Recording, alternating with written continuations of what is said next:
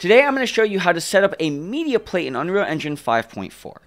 In my content folder, I always create a folder called media, and in that empty space, I will right click and go to my media tab and find an image media source, and we'll call this tutorial_media. So the reason why I do this method is that it's using an image sequence, and an image sequence for pre-rendered content like cinematics, I've found is a little bit more reliable. With 5.4, there have been some updates, and we'll cover that in a little bit, but for now we're going to use this image media source to start. Under the sequence path, let's go to the three dots, and another thing that's super important is that an image sequence for cinematics in Unreal Engine 5.4, or just in general in your content folder in your file explorer, this is my Unreal Engine project here. We can see I have my project here, my project 2 for the sake of this tutorial, and under my content folder I have a folder here called movies. You will have to make this folder manually, but if you go into your content folder and make the folder, you can go ahead and make subfolders under that, and you can drop in your image sequences. So I have this little forest sequence right here. I can double click on this and I can see that I have an image sequence. Now you can reference another image sequence on your hard drive, but I do recommend making a folder. Unreal just likes it that way, and a general rule of thumb for Unreal is treat it like a picky toddler. You must feed it chicken nuggets, otherwise it will be very upset and unhappy. So with that out of the way, now we have an object in our Unreal Engine project that is referencing the image sequence that we want. So now what we need to do is right click and go to media and find a media player, and we're going to get this window. It's asking us, do we want to make a media texture? Yes, we do. And the reason why we do this is that we also want the player to also create a texture to play on something in our scene. So we'll call this tutorial_player. And then we can see that it automatically makes this media texture. Now under this player here, we have to go ahead and click on our tutorial media, and we can see here now it's playing back our little image sequence of this shot that we have in our scene. So now with the media player done, we have this texture here, but we need to make a material for it. So this texture, we can right click on it and go to create material. We can call this exactly what it is tutorial player matte, and then we double click on this, and now we have a basic material that we can play with. But when it comes to a screen somewhere, it's generally emitting some light. So what I do is I will hit M on the keyboard and hold M and then click in the empty node space, and that's going to create a multiply node, and we will pipe this multiply into the emissive color, and then under the empty space we'll hold the 1 key and then click to add a single node parameter, a single value. We'll call this our emissive, and then we will set this to 1. So it's just emitting 1 unit of light, basically. We can close this, and now what we can do is we can find an object in our scene to play some media. I have a laptop right here, so let's go ahead and ungroup everything and find our screen. We have our screen object right here. I don't want to open some stuff, so let's just close that, and we'll take this material and drop it onto the screen. And now we need to go into a level sequence. I have this demo right here. I will double click on that, and we can see here that nothing's happening, nothing's playing. First off, we need to go ahead and add a media track. So this media track, if you don't have it, you can go to the add button and add a media track right there. It's at the very bottom for me. And then we can go ahead and hit the plus sign and add a media source. We'll add this tutorial media. And then we also need to right click in the media spot and go to properties and set the material texture or the media texture to our tutorial, which is going to be right here, tutorial player video texture. And now if we go ahead and play our level sequence, hey look, we have some stuff playing on the laptop in our scene in real time. So this is the method I still use if I want to play media on geometry in my scene. Now, if you do want to take advantage of some of the new stuff, you can go up to your settings, plugins, go into motion design, and you can find the motion design tools. I have it enabled already. We'll get to that in a second, but you will have to restart Unreal to get access to that. So now let's go ahead and hit the plus motion design button up here. So now we're in the motion design mode.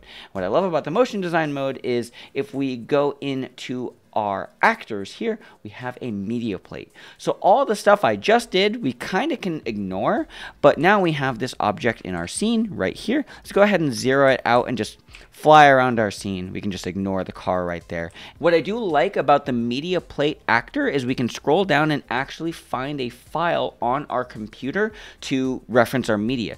And we can also have it be a plane, a sphere, or a custom object. We could even reference that screen that we had earlier. Now, the reason why I don't like using this method is because this laptop geometry came in exactly where the screen needed to be.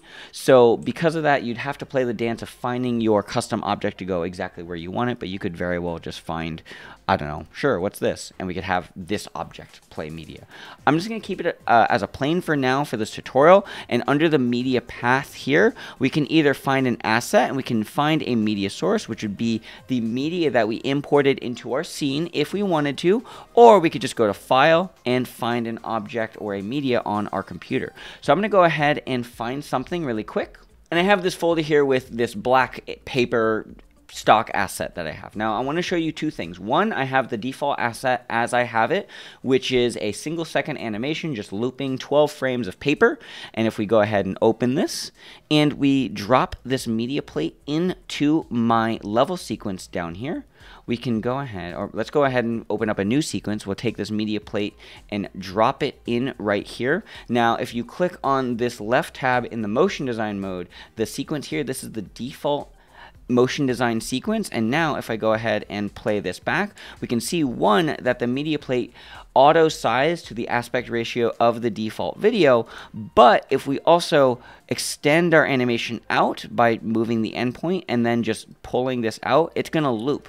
But there's a problem with the Unreal Engine motion design mode where it will recache at the end of every frame, so we get the little hiccup and pause every 12 frames or however long this animation is. So I'm not a huge fan of that, but there is a workaround here, and it does involve using something like After Effects or Adobe Premiere, Vinci Resolve. If we go into the file asset, I have a second version, and this second version I reduced the frame rate of it so it's a little bit steadier, more like motion graphics-y, and it's about 2 minutes instead of 1 second. So now if I double click that, it's going to go ahead, let's just reset our media plate in here, take this, drop it back in. Come on, dude.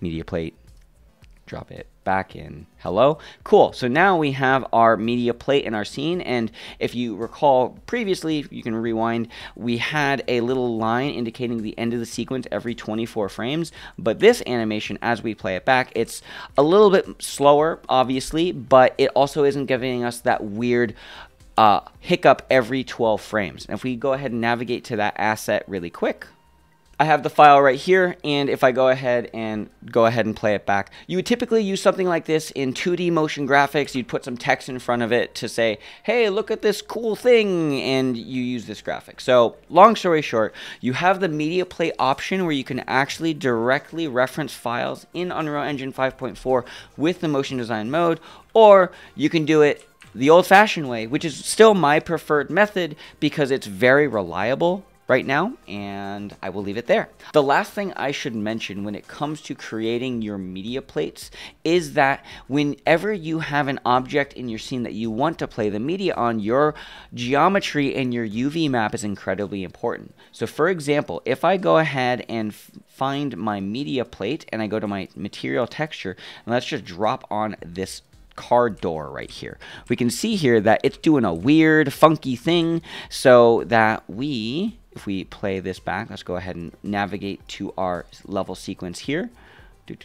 We're getting some weird, crazy nonsense.